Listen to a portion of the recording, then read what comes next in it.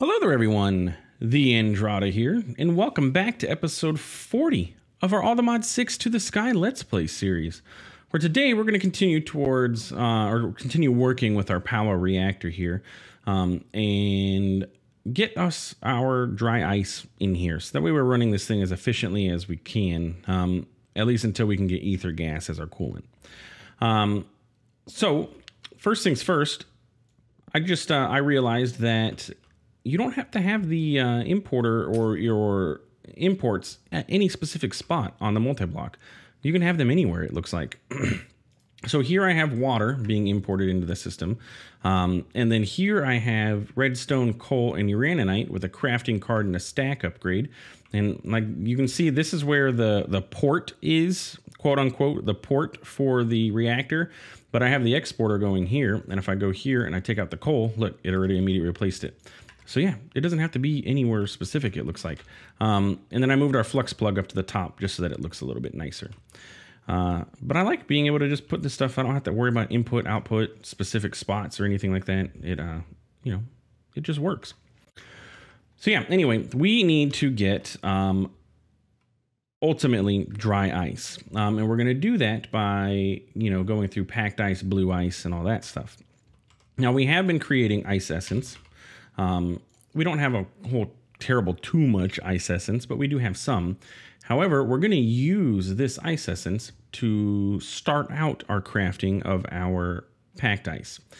And what do I mean by that? Well, if we go through and we looked at our packed ice recipe, we have this nice little nifty tab here. We could do pure daisy, 1 ice equals a packed ice. If we look over here, a silky cobble gin. So if we set up a cobble gin on a pedestal, and we enchant it with Silk Touch, we can put blue ice underneath, and it will generate packed ice for us. How do we do this? I don't know. I don't know how to do enchanting with pedestals. So I say let's try and figure that out. Can I just enchant this with the Silk Touch? I think I did this in our last series, and you cannot, actually. You have to set up a pedestal enchant. Like, pedestals has its own enchanting mechanic. Yes. So you need like a experience tank. An enchanter upgrade.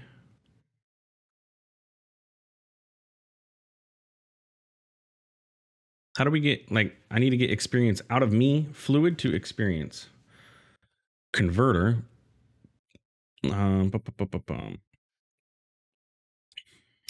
Experience grindstone. Let's pull up the wiki here for pedestals real quick. Pedestals Minecraft wiki. Because there is one. It's on GitHub. The author of the pedestal mod is MoMaster, by the way. But there is enchanting, and how do we do this? Okay, so these are the enchantments that are available. Fortune and Silk Touch have to be added by the EXP Anvil upgrade. Okay. It can repair items below. Combining enchantments and infusion style structure is required. Items in the below inventory will be repaired.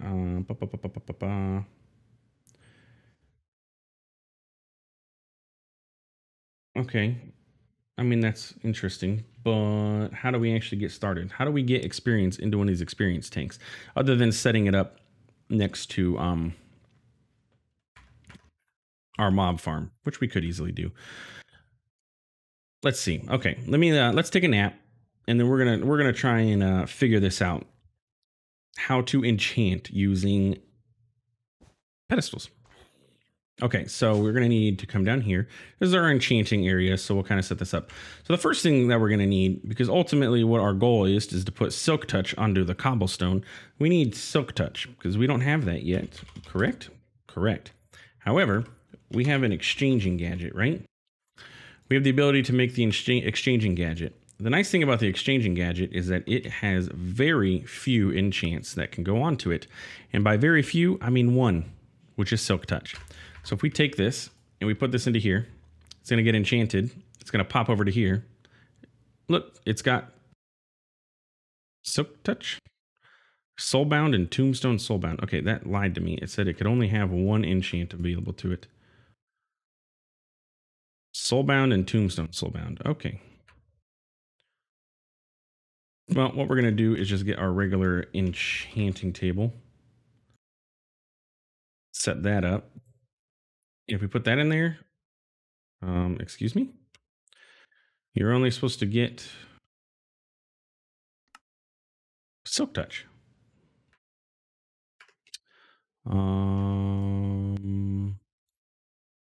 Sir?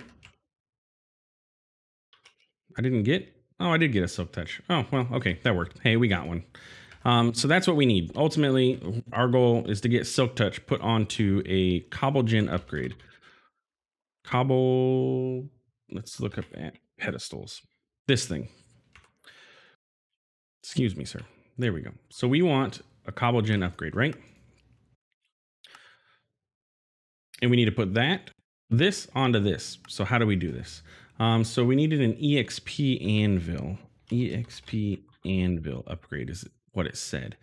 In order to apply enchants, which makes sense. That's what you use to enchant items, is an anvil. So let's go ahead and grab this. How do we make this? An anvil. We need a bottle of enchanting. I don't have any honey. What's our best way of getting this? Just like that. Okay, let's go upstairs. Also, by the way, how are you doing? I did not mean to put that in there. Doing okay. Bottle of enchanting. Recipe for you. Recipe for you. Dissolution chamber is this. We're going to put this into the dissolution chamber. And now we'll be able to make bottles of enchanting. All it requires is a little bit of essence, and we have plenty of essence. So we need an anvil. And now we should be good to go to request that. And bam. All right, EXP anvil. And then we need a pedestal. How do you work, my friend? Because I want to enchant this with this. Keep in mind, remember, the book for pedestals is not really implemented in this. So yeah, we're kind of working on, you know, guessing here, really, essentially. So EXP anvil can repair items below. The repair cost is equal. Items below will be repaired first. North, south, east, and west. And then the anvil will check if there's anything to be combined. If nothing exists, it will output the item into the pedestal. Okay, so we need to get, let's do a chest. Chest below this. And we need a better chest because we need to be able to open it. So we'll do an iron chest. That works fine. A pedestal. An EXP anvil upgrade. And what if I just put those in there? It says what happens is that it will... Nothing exists. It will output the item into the pedestal. Books can be added to the surrounding pedestals. Their enchants will be transferred to the item being combined. Okay, so let's take this out of there. And this out of there. And then we need to set up other pedestals. So let's get some pedestals. And it says 4 pedestals, northeast, south, and west. Let's get our dank. What do we want to put these on? For now, cobble. 4. 1, 2, 3, 4. And then the book needs to go here, and then that there. Okay, so it hasn't pulled it up there, so that means that it's just waiting on experience. So how do we get experience into this is the question. At pedestal experience. Like I want to be able to pull experience from myself. Experience bottler? No, because I think that's just gonna...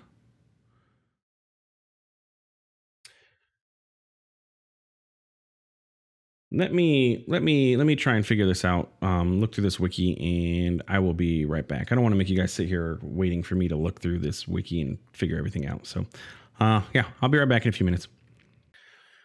Okay, I think I understand how this is supposed to work. I did switch this over to a barrel. I always forget that barrels exist, and I think it looks nicer instead of having to have that cobble there. Just flows a little better, and barrels are pretty nifty, and they don't require you to have to be able to open the lid. So, anyway, so in order to do this, we're gonna need two things. We're gonna need a fluid to experience converter upgrade, and we're going to need a experience tank upgrade. Now the tank isn't 100% necessary, but it can store up to 100 levels. So, I mean, I guess we'll see where we end up with this. We'll try it with just this guy and then go from there. Yeah, I say that's a good idea. Yeah, okay, so grindstone. Bam. And then we just need a wooden pickaxe. Should just make a bunch of logs, but whatever. Or I mean a bunch of planks, but we're already here. So and then we need a pedestal. Wow, we're out of pedestals. So bam and bam. Just make me a pedestal. Okay. So then the way that this guy works is it converts fluids to experience. And you may be asking yourself, what kind of fluids does it convert? TheAndrata? Well, it converts liquid essence. So if we get a quantum entangloporter, oh look, we conveniently have one ready to go. Let's clear it out just in case it's got something in it. We put this down here and we go to our essence output. We're going to set it to there, and we're going to set our fluids to output to the top. This should be converting, and you can see we have particle effects, so it is working. So if we take our linking tool, which is right here, and remember the linking tool is backwards. It's from receiver to sender. So if we shift right click here and then shift right click here, look, it did it. So what it did is it converted some essence into experience, and then it sent it over to this guy who has a little buffer and everything, and it did the enchant. And we got a silk touch cobble generator ready to go. That is enchanting with pedestals. It can get more advanced. So like if we, to demonstrate enchant, say we have like Unbreaking 2 and Unbreaking 2, and then we throw some diamonds as a catalyst onto one of these. Don't know how many diamonds it's going to need, so let's just test this out. So we're going to put diamonds there. We're going to go ahead and put an Unbreaking book in there, and it did something. What did it do? Oh, if we put this here, maybe, and then we put this here. There, it combined the two. It used some of the diamonds. It did not use any of the diamonds. It combined the two books into Unbreaking 3 because it used the experience. To get above, you have to get higher than the level 3 or level 30. That's when it requires diamonds. So like if we had Unbreaking 3 and Unbreaking 3, and then we're going to end up with Unbreaking 4. So let's do this and then this. There's probably not enough experience. And that's where needing a tank is going to come in play. But anyway, that's how that works. Give me that. Give me those. That's combining above vanilla Minecraft limits with pedestals. Then you just need an experience tank. You can set this capacity. You can set this up, an experience tank, get capacity upgrades, and then that way you can put capacity upgrades on this, so that way it can do its thing, yada, yada, yada. Pretty cool, pretty nifty. We're good to go. We got the upgrade that we needed, and that's what we're here for. So with that being said, let's go ahead and work towards getting our first blue ice, and then we'll be able to start making packed ice from it. So we need to make packed ice first, which is pretty easy. We have ice essence, so we're good to go. And then a blue ice is just this, bam. And it's as simple as that, folks. Let's get another pedestal with our linking tool in here. And I do want to get a pedestal speed upgrade. Do I have, or did I use? I used. So let's get, where's that pedestal? Where is the speed book? Let's go ahead and get a speed 5. And remember, we can easily get speed 5 just by doing this. Bam. So it's going to pull it off of there. And we can take it back. We don't need more than one for now. And then we just need a regular anvil to do this. Oh, actually, do we? We may need to actually, to get the speed book, let's just, let's use our pedestal enchanting system here. Does this require more than 30? We will find out. Nope. There we go. Now this has speed 5, so it's going to generate the blue ice or packed ice even faster. Okay, let's go back up top. We need to set this up somewhere so that we can get this into the system. And then from there, the packed ice is going to turn into blue ice. Correct? Yes. And then the recipe for this is blue ice. And then the usage of this is going to go... Oh, you just make regular ice if you do that. And then you're going to go into the energizing orb to make blue ice. So let's go ahead and teach the system real quick that dry ice is this. And we're going to put that into our energizing orb, which is at the bottom.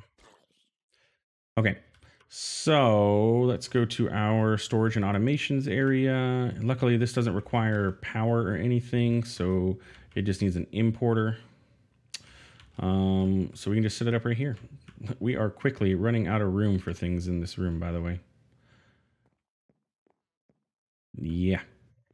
We don't even need an importer. We just need an external storage to sit on this bad boy. Let's get him to face the proper direction. No. Excuse me. Am I out of those? No. Dark oak slabs. I am shift clicking. Interesting. Put that there and get rid of that because I realize now that I got to put this there. Blue ice.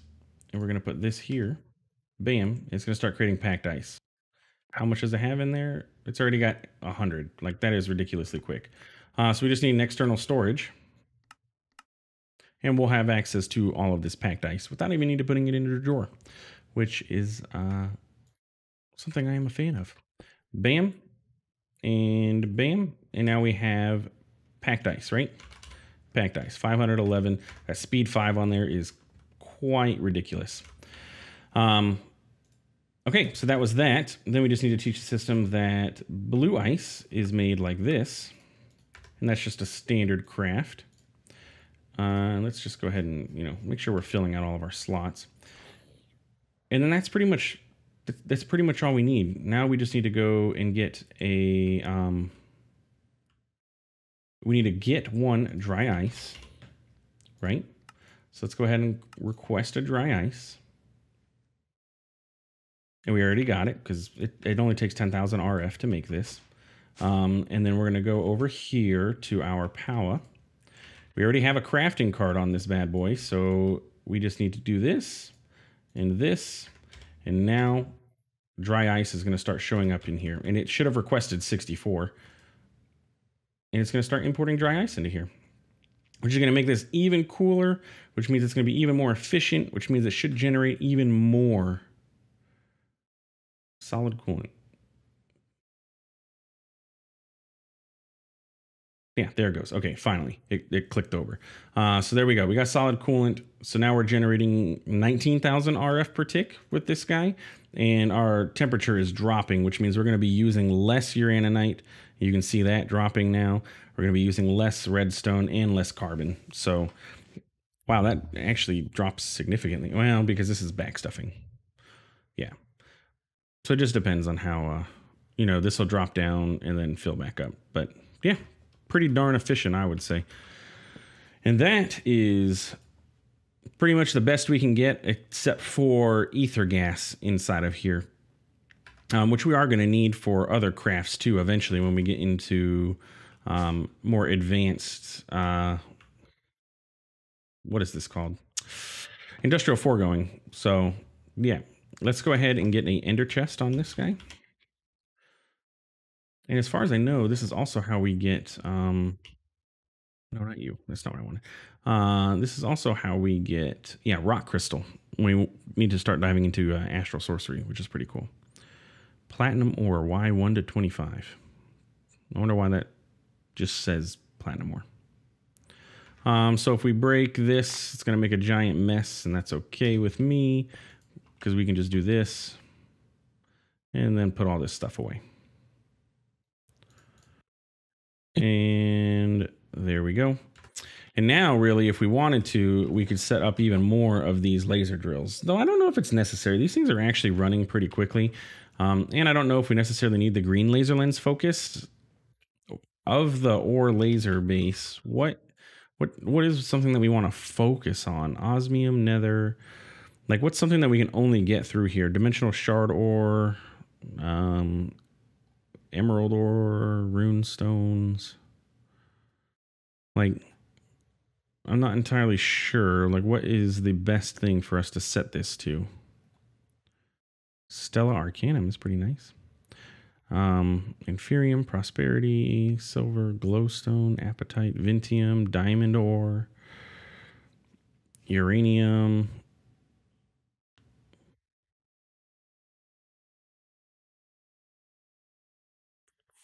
Like all this stuff, like, I mean, we're getting all of this stuff anyway, so I don't know if there's really anything like that we super duper crazy need from this. So I'm going to go ahead and say that that is 4 of those is pretty much where we want to be.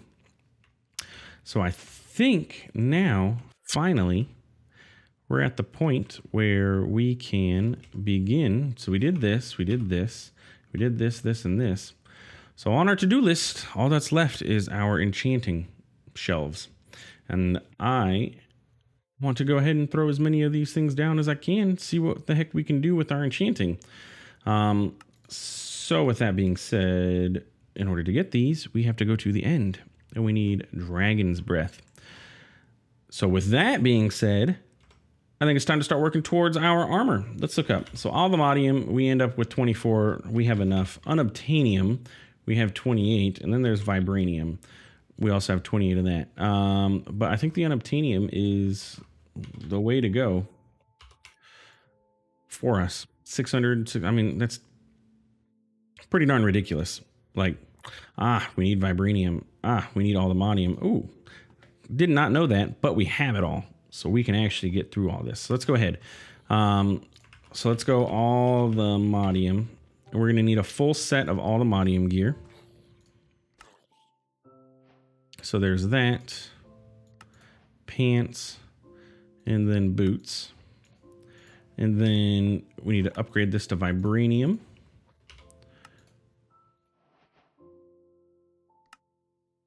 I hope we have enough Vibranium. Yes. And then we need to upgrade all of this to Unobtainium. The ultimate armor. That's a lot. Wait, it's not unobtainable? For the quests, what did we get from that? We're in the end game now. Do we get anything from that? Oh, we get furnace upgrades. Tilling AoE 4 augment. Okay. And it's a premium water can. We'll take that. I don't know if I want... I mean, that is going to be super fast flight. I don't know if I necessarily want an unobtainium jetpack. Because, yeah, it's going to be super fast, as it says. So what do we get? A Vibranium to Unobtainium furnace upgrade. That's actually not too bad, because that's actually pretty darn expensive to make because of all the Unobtainium. So, all right. Tilling AoE 5 or 4 augment. So if we put this on a mystical agricultural hoe, it will till in an AoE 4. It's a tier 5 upgrade. The watering can is really nice though. But let's go ahead and do this and put all this stuff on. And I forgot I can't put on the chest piece.